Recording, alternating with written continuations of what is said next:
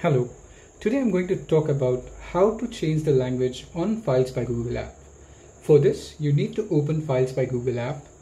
On the top left corner, you will find three horizontal lines. You need to tap on that. Over here, you can see Settings as an option. Tap on Settings. The first option you see is Language. I would like to tell you, the Files by Google app is available in many regional languages. On the screen, you can see right now we have Hindi, we have Tamil.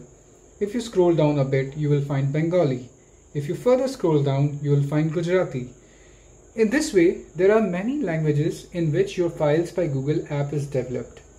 You can select the language as per your convenience and use beautiful app which is Files by Google to manage files on your phone. I hope you like this video. Stay tuned for more such videos. Thank you.